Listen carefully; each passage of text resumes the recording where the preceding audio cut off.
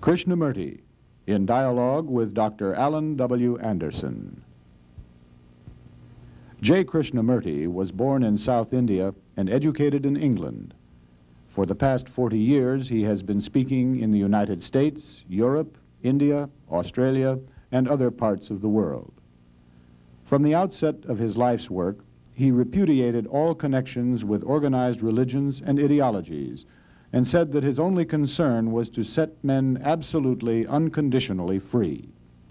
He is the author of many books, among them The Awakening of Intelligence, The Urgency of Change, Freedom from the Known, and Flight of the Eagle. In dialogue with Krishnamurti is Dr. Alan W. Anderson, Professor of Religious Studies at San Diego State University, where he teaches Indian and Chinese scriptures and the oracular tradition. Dr. Anderson, a published poet, acquired his degree from Columbia University and the Union Theological Seminary. He has been honored with a Distinguished Teaching Award from the California State Universities.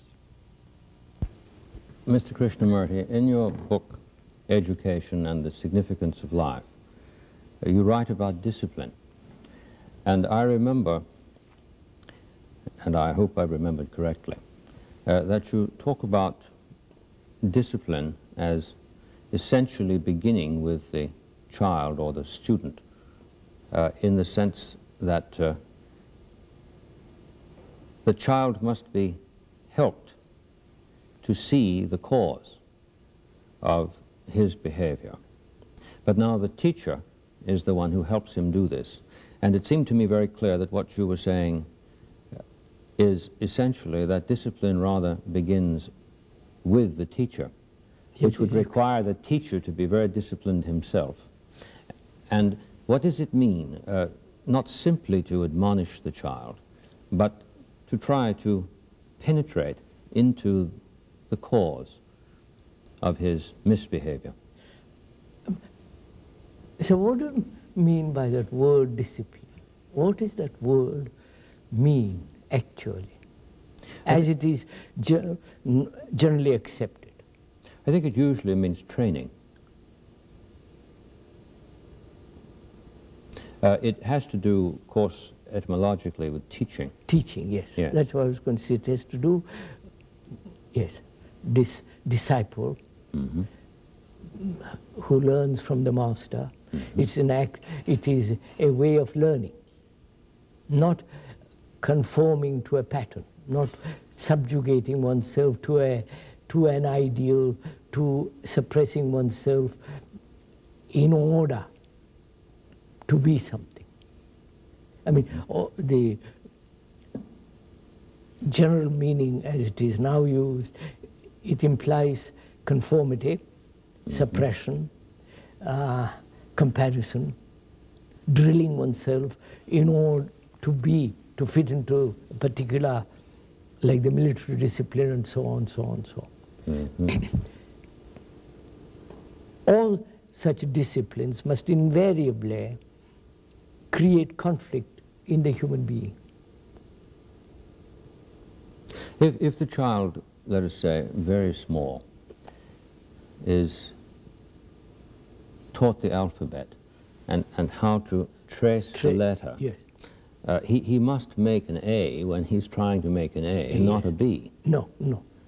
Now, are you suggesting that in trying to make this A and holding to the form of A, that he necessarily will generate conflict? It probably does, but I would rather, if I may suggest, look at it from the point of view of the educator, rather than the child. All right. Shall we? Yes, please. What is the function of an educator? Not the educated, not the student, not the child, but what is the function of an educated teacher? Well, I had always thought it was twofold. On the one hand, to draw from the person some manifestation of his latent capacity, And on the other hand, to teach him something different from what he knows now. We are talking about the educator, Yes, the we're teacher. talking about the educator. Not the child or the student, No. educator. The educator, the one who educates. I had always thought had this twofold responsibility. Which is? On the one hand, to draw from the student. No, I'm not talking to the student at all.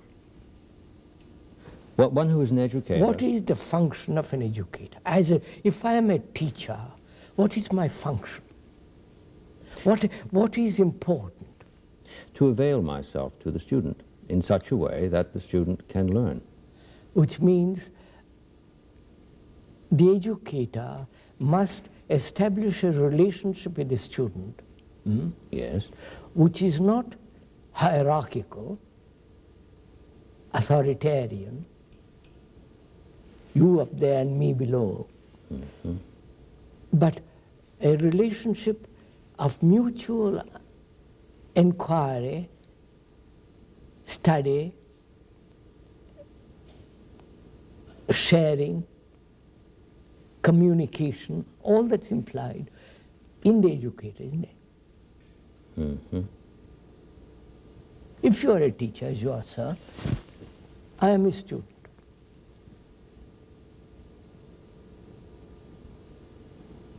If you are the educator, you must establish a certain relationship with me.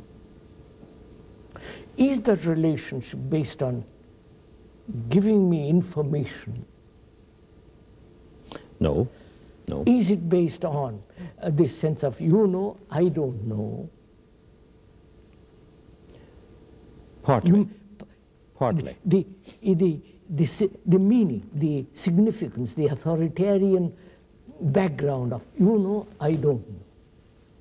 Therefore, there is an assumption of authority in that.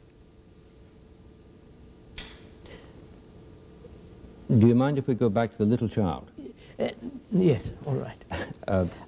It is the case that the teacher does know how to make the A, correct? But we'll come back to that. Oh, all right. We'll come back to that. But right. I'm just wondering, what is the quality of relationship between the teacher and the student?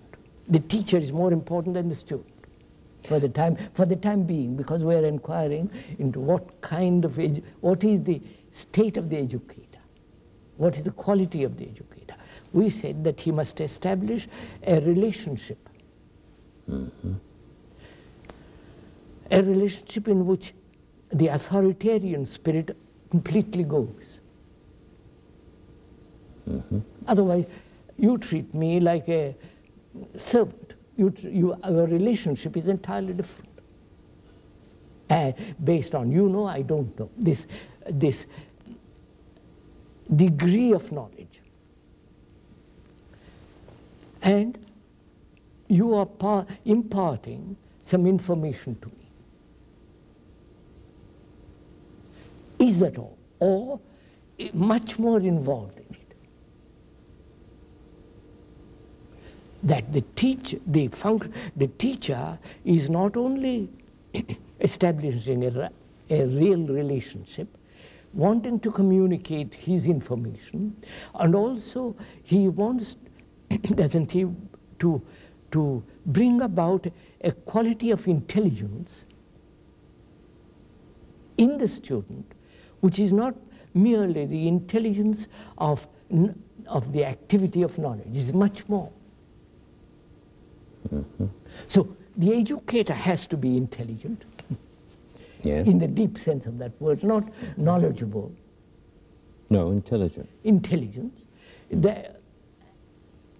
And the teacher wants to convey his information so that the student, in getting the information, is capable, is cultivating or growing in intelligence. I don't know how. Refinement, quality of clarity. Clarity. And also he wants to establish a relationship of real friendship, real affection, real love between himself and the student. Yes, I think that's very, very essential, especially that. Yeah. Especially that. Especially that. One of the things that fascinated me about a hymn in the Rig Veda is that speech, the goddess speech, appears among friends. Yes, sir. It's as though intelligibility disappears when enemies come together. That's right. Yes, please go ahead. So, when there is that quality of love, affection, a relationship, no sense of authority, awakening or cultivating or bringing about that intelligence in the student, then the responsibility of the teacher is enormous. Yes, it is, because the student is open. After all, we are creating a new generation. Mm-hmm. Which means the teacher cannot belong to the establishment. Establishment in the sense, the orthodox, the social acceptance, he must be vitally different in himself from the rest of the world. He must be himself. Himself. I'm not himself. That brings in a difference. Yes, no, I know what you mean. But he must be authentic. He must be authentic and integrity. I mean, it's not just say one thing, do it, so that when in the presence of the teacher, the student feels completely secure. Mm-hmm. Mm-hmm. Because with the teacher, he's at home. Not with the family, because the family is too, they have their own problems, their own ambitions, their own greed, you know, they're fighting it. With the student, with the teacher, feels, now at last here is somebody who really cares. This raises a question I should like very much to ask you, Mr. Krishnamurti, about two apparently radically different notions of education. I've always been very impressed with the understanding that I think Indian culture has about the need for the student to abide with the teacher on the basis of the old tradition. True interpersonal relationship. He lived in the house of the teacher. Yes. He was part of the family of the teacher. Yes, yes. He was brought up with the teacher's children, so that he was the parent. Mm-hmm. Not the mother and father, but he was the real parent who cared for him immensely. Mm. Mm. And when you establish that kind of relationship with a student, I want to learn from you. Mm-hmm. I want you to tell me. I'm awfully eager to find out what you know. Then when you write the A, it has quite a different feeling in it. More than a copybook A. Yeah, yes, I follow you. And then also, you don't compare me with another student. Mm. If you compare me with another student, you're destroying the other student. Because I'm probably dull, and you compare me to somebody who is cleverer. There's this conflict in comparison, competition, you know, all that is bred in me. Mm-hmm. But if you say, look, I'm teaching you, don't bother, I'm not comparing you with anybody, you are. So this sense of extraordinary feeling of intimacy, flow, friendship, without any sense of you must be this or that. Mm-hmm. Then my mind wants to learn. Mm-hmm. In our culture, we think we understand something of that when we refer to what we call the Socratic tradition. Socratic, yes.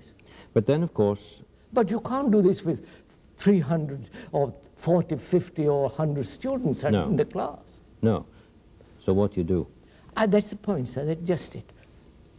Given things as they are, you can't suddenly bring about a revolution and have only 10 students for each professor or teacher. That would be impossible. I should have thought if the teacher, if the educator had that quality of mind and feeling, he would spot out few of the students. You say that boy, that girl, half a dozen, and care for them, much more, give them. Yes. Take them home, talk to them, walk with them, play with them. You follow this sense of... I did it a little bit in various schools, but as I stopped, in each place I'm too short a time. But if there is this feeling of real friendship and affection, love, the student feels completely at home. And then you can say that boy, this girl, you can have half a dozen of whom you really are your children. They will be the elite. I know in democracy the word elite is something terrible. But it is the elite. Well, after all, you are the elite of a culture which says, give more religion, philosophy. To you, that's important. I think we do tend quite badly to get upset about a distinction of that sort, because after all, in the last analysis, surely what is meant by elite is simply that somebody does what he does well. Yes, I mean, if you're a good, first-class carpenter, you are an elite. That's right. If you love carpentering, not because you're going to get $8 or $10, $15 a day, you make it $15, but the thing in itself. Well, we have generated a rather curious notion. It does seem to me altogether a dysfunctional one. Yes. And I'd be very grateful for your light on this. I've never taught in grade school or high school, so I'm only talking about what I've heard and read. But we did begin some time ago, if I'm not mistaken, a tendency to level the performance of students. Of course. So that if a student is gifted, bright, and devoted to his task, he's naturally going to excel. But we must be careful somehow or other that we don't really encourage him too much in that, for fear that the disparity in comparison will... But after all, if I'm the educator, I want him to excel. Of course, exactly. Not excel and get benefit or exploit others. After all, if you excel in something, it's marvelous. But if you use that excellency in order to crush me, it's disastrous. That's what's taking place. Yes. Well, I suppose the sentiment that we employed was in itself not much more than sentimental. Yeah. And consequently... it becomes cruel. It turns out to be cruel, because sentimentality always becomes cruel. Becomes cruel. Yes, I know. It's awfully hard to make that point in a class of 50 or 100 people, because we do cherish the things that we hold sentimentally. That's why I feel the educator is far more important than the student. Yes, I understand. Yes, that's why I wanted to hear what you said about discipline beginning with the educator rather than the other way around, with the student. There's another question I should like to ask you, if I may, about the idea of a child's behaving badly in the sense of becoming a disciplinary problem.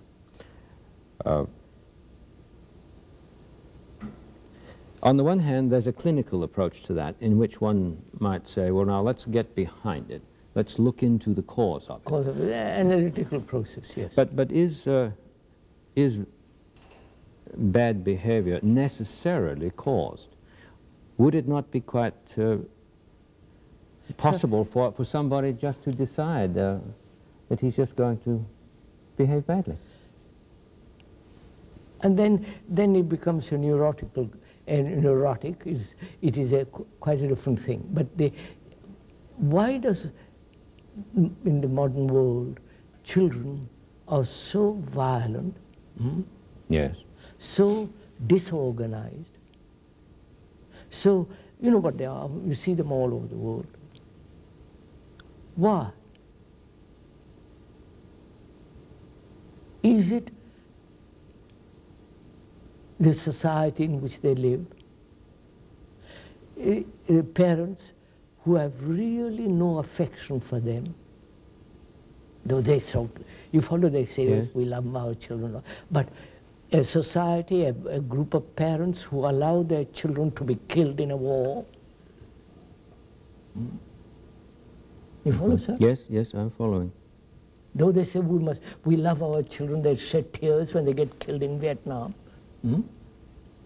But it is this sense, I feel, that of utter lack of love for the children.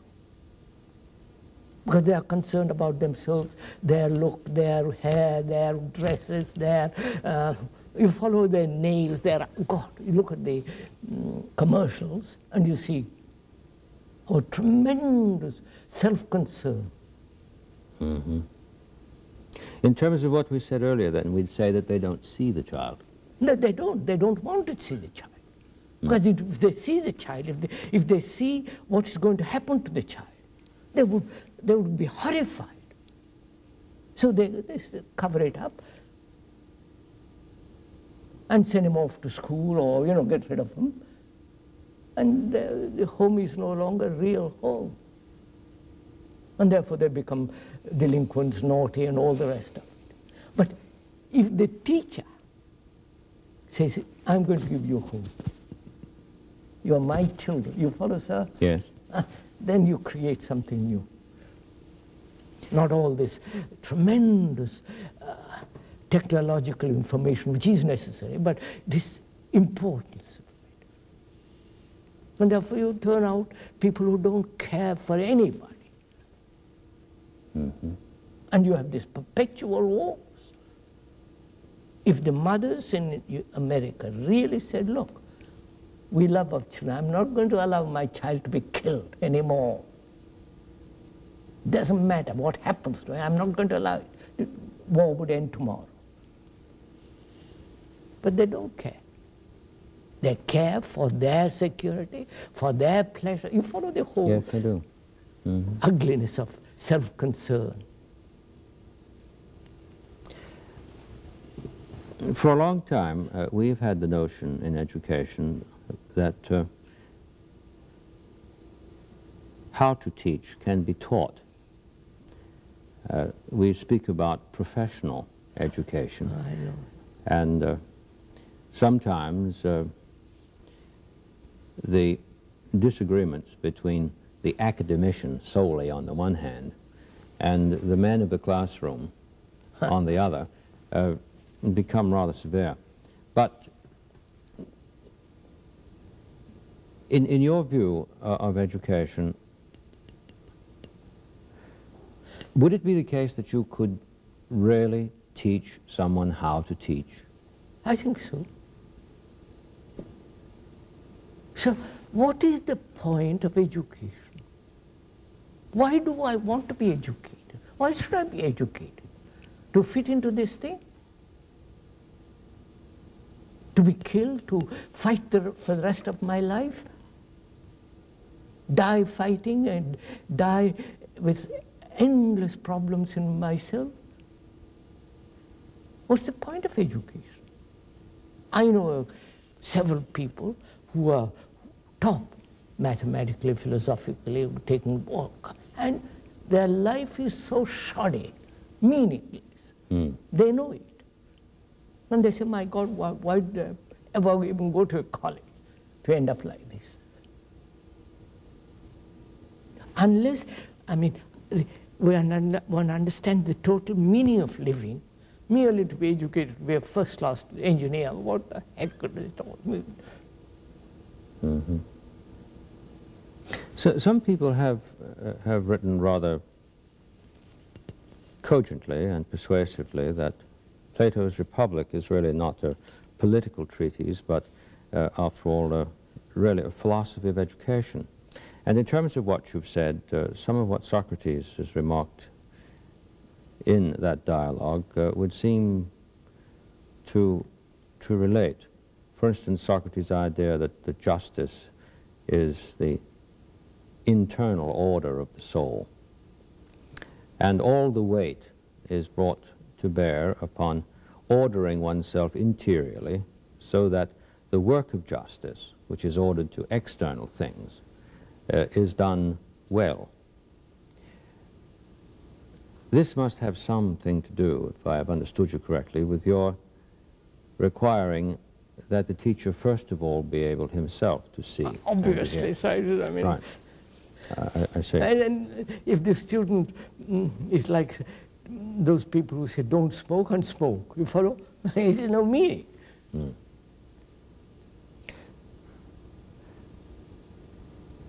So, and also, sir, in this question of educating, comparison is destructive, obviously, between two students. Or, and also this whole idea of concentration. They must learn to concentrate, to study. You know, and therefore there's this tremendous effort made to concentrate.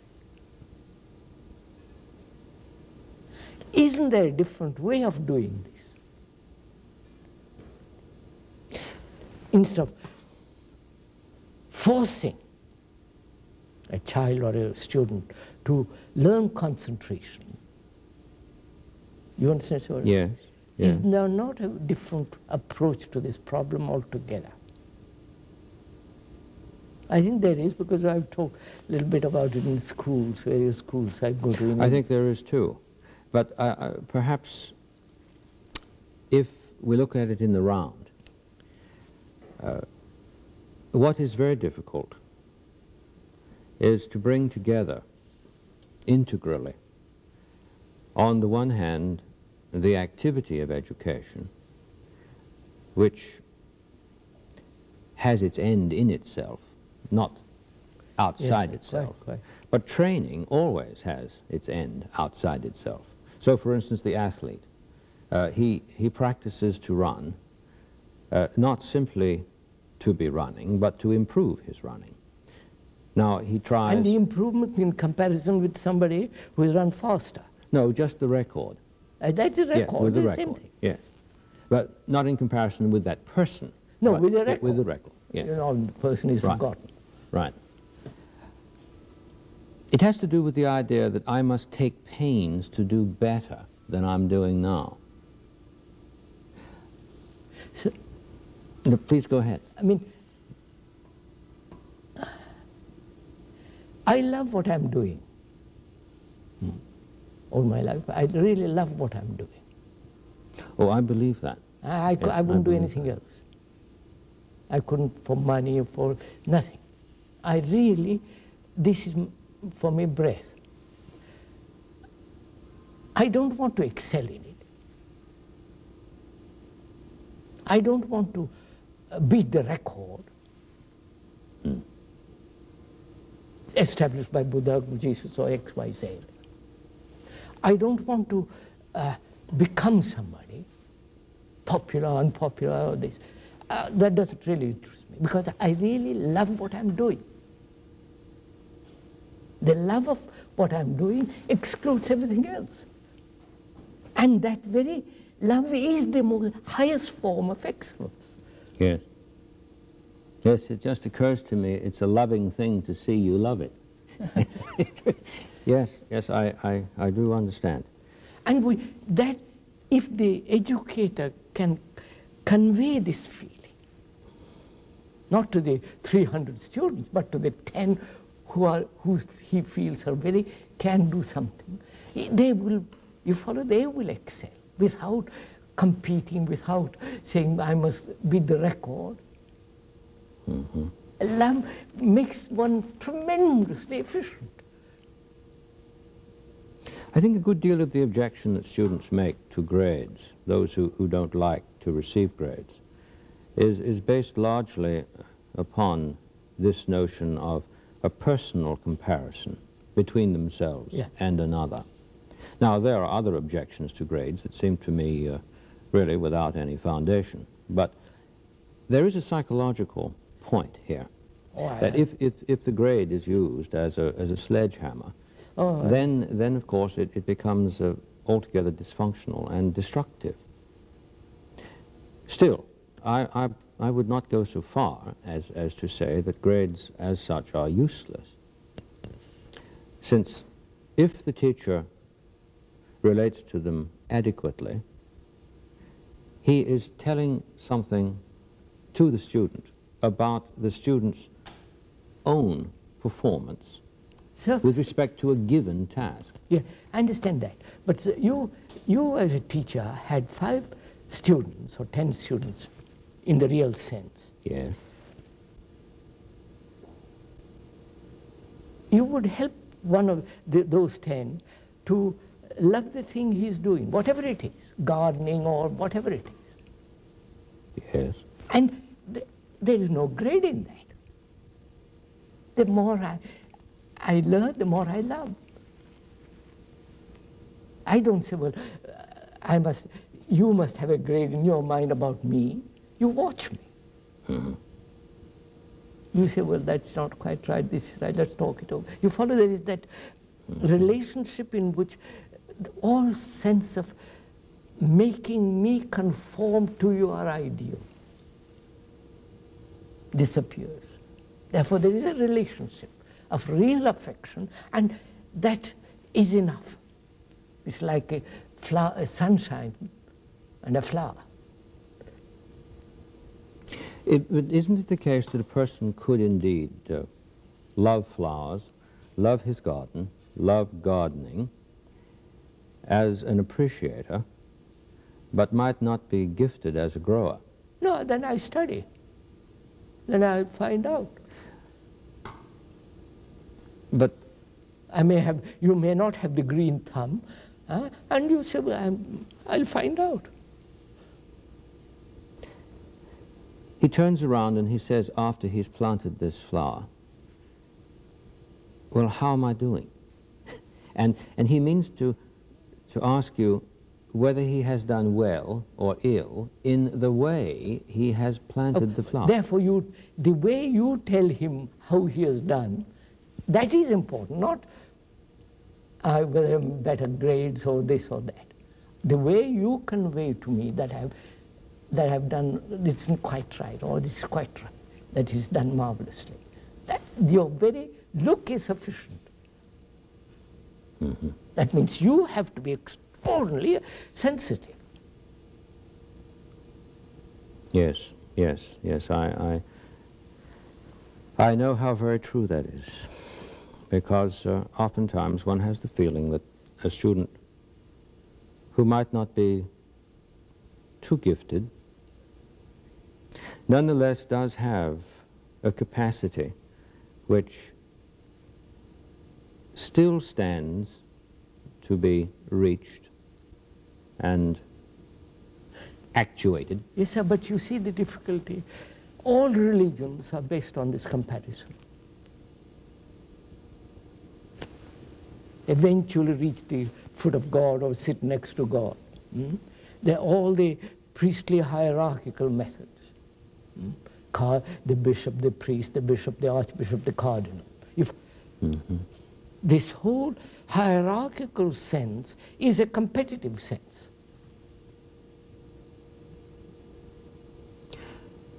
And religion, business, family, the whole structure is based on that. And you bring up a child to fit into that. Well, if you say, look, you're my child, I'm going to look after you. I'm going to see that you are the most marvelous human being on earth. Totally. not just technologically, but psychologically, spiritually, you know, and you produce quite a different entity. Mm-hmm.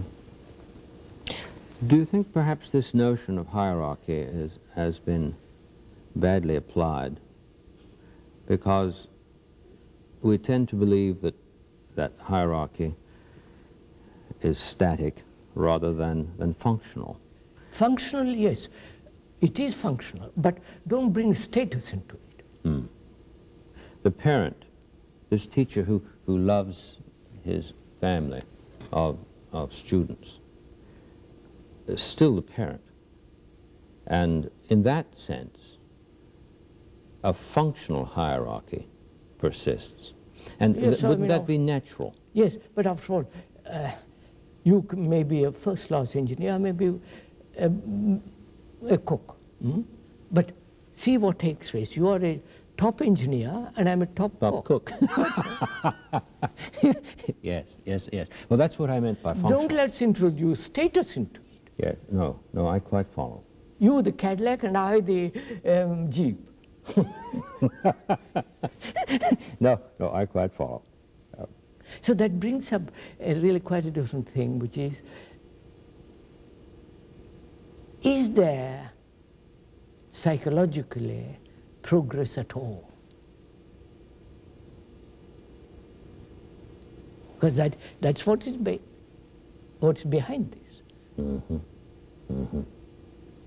That psychologically, inwardly, you will grow better and better and better and better, which is self-improvement. All that's implied in. After all, that is the base of so-called religious hierarchy. You are gradually getting nearer and nearer God. The whole Brahmanical system is based on that. Mm-hmm. The lowest born will gradually evolve till it becomes Brahman, then it will go on gradually. Mm-hmm. And whether there is such a thing as a permanent entity in you which gradually evolves, or this whole thing is totally wrong. Mm-hmm. It's a very difficult thing in our culture to get across the notion that there's no such thing as essential progress. So you can see it in oneself. It doesn't exist. Oh, I fully believe you. But I mean, what people say, that's irrelevant. But say, for instance, if there is sorrow, is it to be gradually wiped out, or is to be wiped out instantly? I understand. Would you mind if I asked you a question about meditation, since yes, since you've brought this question of sorrow back? Meditation, in the last 10 years especially, has had a rather remarkable press, yes, as you know. And brought over from the East mostly. Yes. I'm concerned to know, for instance, how I might reply to a student if a student said to me, well, what does Mr. Krishnamurti mean when he uses the word meditate? What should I I'll tell you, say? It's fairly simple, I think. As it is generally understood, meditation is an escape from life. Mm-hmm. They will deny this. Oh, yes, vigorously. Vigorously. But yes. the fact is, an avoidance, an escape, overcoming life, the miseries of life. Not working from below, but imposing something. Mm-hmm. And meditation is implied also that you must seek God, that you must experience, transcendental state you must get through various practices. You know all that business. Something you progress toward. Progress. That's what. Mm-hmm. Yes, no, that is the common notion. Of course it is. And it is so utterly false. You become my guru, who say, well, I have transcendental experience, whatever that may mean, and you form a system, and because of your beard and of your reputation and circus around it, frills and all that, so I say, yeah, he's right, and I follow. I don't understand what is implied in all this. Whether it's a personal experience. If it is your personal experience, I don't want your personal experience. It doesn't mean a thing to me. Because you might be deceiving yourself. Obviously you are when it's personal. God is your personal experience. It is a really amazing thing how many students these days have got it into their heads that there's some external something that they can begin to do in order to achieve this end. So I had a student, you know, who came to class and he wore a little bell, a little Tibetan bell. And the jolly thing, of course, would shake every time he moved in class, and it bothered a few other students. And I waited a few days. I thought maybe the novelty of it would wear off. And one day I walked up to him and put my arm around his shoulder and said, you know, it might be that the bell is wearing you. And he didn't wear it anymore after that. He was capable, though, of grasping that point. Quite. He wasn't offended, fortunately. No. But that's very encouraging. He did grasp it immediately. Maybe we could say he saw at the moment, and the bell went. There wasn't a gradual getting off the bell. That's all. Not wearing the bell 3 days, and then 2 days, and then 1 day. No. Quite. Yes, I understand. Well, then what is meditation? Yes, what is it as such? Then so that's what I feel, one has to negate all the dictum, all the sanctions, all the things human mind has invented about God, about meditation as a means to go to reality. Negate all that, because it's just a human invention. I mean, all the rituals, all the ceremonies, all the paraphernalia that goes on in churches is all put together by human minds. It isn't. Therefore, why should I accept a thing which human minds have put together? They are as deceived as I am deceived. Therefore, the thing is meditation is to cleanse the mind of every form of deception. At that point, then, it would be correct to say, even if it's only a partial statement, that it is a clinical activity. Clinical in the sense non-analytical. Yes. Because when you told that student, bell is wearing you, that's not clinical. He saw it instantly. Whereas our minds are used to clinical, analytical way of going at it. So meditation is this instant perception. And that requires a great sensitivity of the body. Yes, it does. I mean, alcohol, meat, drink, all that stuff has to put aside for a while. And you have to have a very clear mind, sensitive mind, to say when about the bell, I saw it, the boy saw it instantly, therefore dropped it. So meditation is, in the real deep sense of the word, non-clinical, non-analytical, but seeing things as they are in myself. What I am, self-knowing. And the conflict which the self creates see the truth of that and end it. All that is part of meditation. And also having a really quiet mind, not cultivated quiet mind. Because it's only when the mind is quiet you see things clearly. If my mind is chattering, I can't see the carpet so clearly. Yes, you seem to suggest what we might metaphorically refer to as the tranquil lake that reflects perfectly the shore. Yes, but there's no reflection here. No, no, no. That's where the analogy breaks down. Yes, yes. I meant the lake in the Shirley, wholly receptive capacity. Lisa, let's be careful in this word, receptive too. What is there to receive? Who is receiving? There is what is. So the mind, after establishing real order,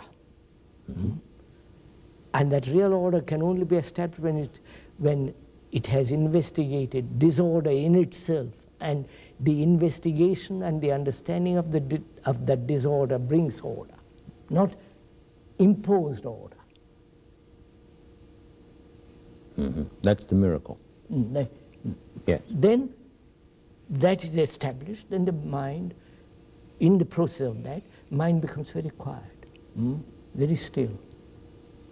Then what is there to reflect? Or that very stillness has its own momentum, its own energy, its own activity, which is not, which cannot be put into words. There is, mind when it is quiet is not a dead mind. No. It's not a vegetating mind. It's a mind very, very alert, very active, very alive, and highly intelligent, sensitive. Now, what takes place there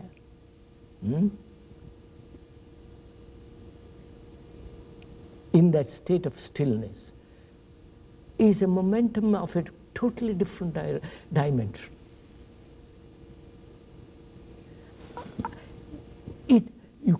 That's why one has to be supremely careful not to deceive oneself from the beginning. You follow? Yes, yes, yes, yes.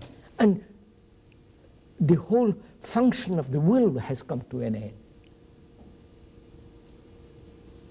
Yes, I think that's what in our culture we mean by quiet, having a quiet heart, because we tend to associate heart and will. No. I don't mean, we also talk about heart in terms of hearts and flowers, of course, sentiment. But the radical sense of heart is the seat of the faculties. So, you see, and when you really go into this question of meditation, any conscious effort to meditate is not meditation. A conscious effort to meditate. And go, practice. It's 6 o'clock and I think I'll meditate now. Yes, yes, I understand what you mean. One ought to be always. Because you're doing it, because you're watching, you're listening, you're looking, you're seeing what you're feeling. You follow, there's this momentum going on all the time, the movement. I think that's why in our tradition we speak of beatitude not as a state, but as an activity. Yes. When it's understood correctly. Now, I know that most people think of it as a state, but strictly speaking, that's not what the teaching is in our culture, but the beatitude is an activity. Yes. You see, that brings in the question,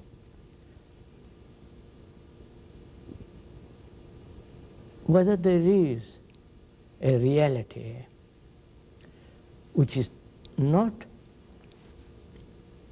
which cannot be grasped by the mind.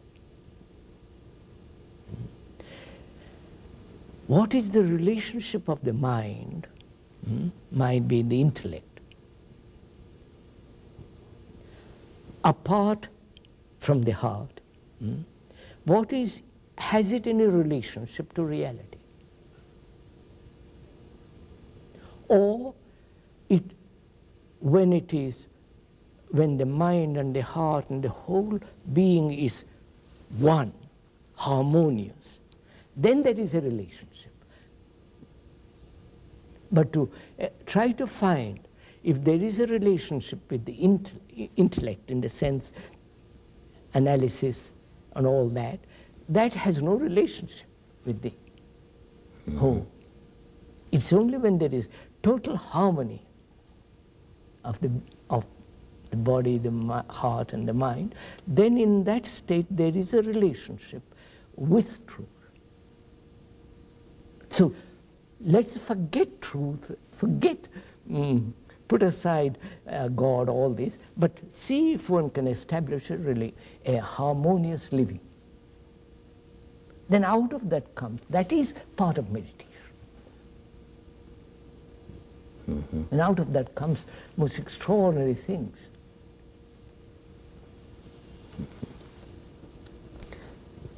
A misapplication of the will then would corrupt this capacity. Yes, yes, I quite follow. The idea of meditation as something that is truly ongoing is something that we ought to stress a great deal more. But you see, sir, I would say don't meditate if you don't know the right thing. Right. Because all these gentlemen come over from the East and teach the meditation. Meditation schools, centers, all the rest of it. It is all such. We've hooked up another freight car. Yeah, another addition. Yes, yes. That's why self-knowing is so much more important than meditation. If in the understanding of yourself, not through analysis, clinically, but understand yourself, see exactly as you are. Therefore, give total attention to what you are. Find out, you follow, sir? Yeah, that does effect a purgation. That's what I meant by the word clinical before. Not clinical as a technique, but in its effect, it's clinical in the sense that a purgation has occurred. And now things... After all, wisdom is self-knowing. There is no wisdom in a book. The understanding of oneself totally is wisdom. And without that, meditation means absolute, it's childish.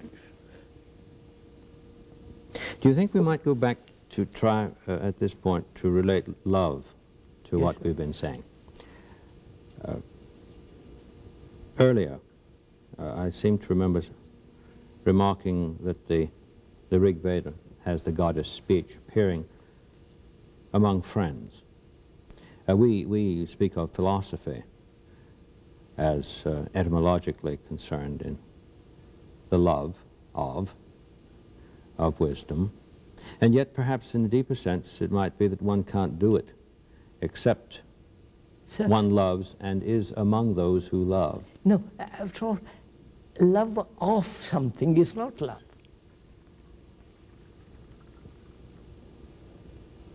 Where loving is going on. It's not, I love God, I love truth. If you say, I love truth, then you don't love. But with us, love is greatly involved in pleasure.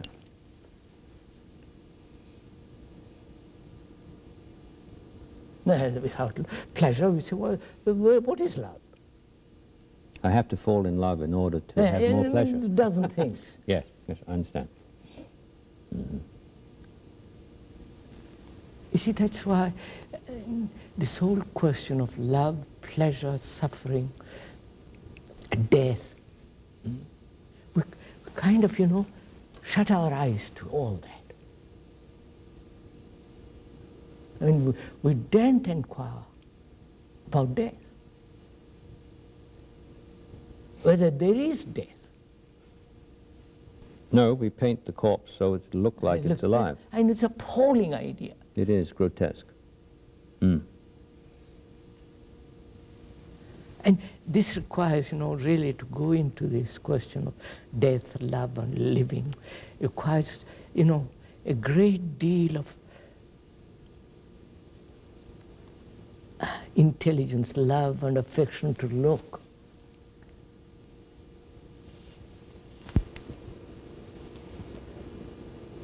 I just happen to remember a very beautiful story that I think the Sufis tell about Jesus, who, walking with some persons, came upon the corpse of a dog, and mortification had already set in, and decay, and so the shock of the stench caused them to walk across the street. Jesus didn't. He stopped and looked, really looked at the dog. And when he caught up with them, they wanted to know how he could stand it. And he said he was looking at how beautiful the teeth were. That story has always meant a great deal to me, because it seems to indicate that if one sees with that intensity. That's what we were saying at the beginning. Yes. This quality of attention in which there is no division. So, you see, it does take place when the scientist is examining something. He's examining through a microscope. He's completely, you follow? There is no division as me, the professor, me, the great Nobel Prize winner, who is looking through a microscope. He is looking. And I think that quality of looking, if it can be conveyed to a student, which is to look as before he enters the class, the whole world, you know, look everywhere. The trees, the birds, the ugliness of, you know, look at everything. Then when you come into the room, you have looked, and you carry on with that look.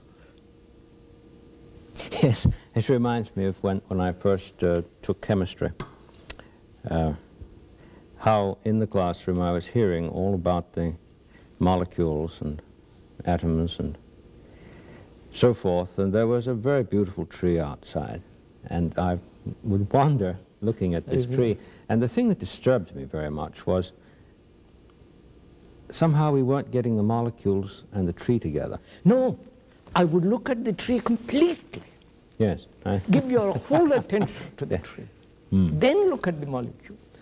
Right. So that there is no division between the tree and the molecule. You've given your attention to the tree, and you've given your whole attention to the molecule.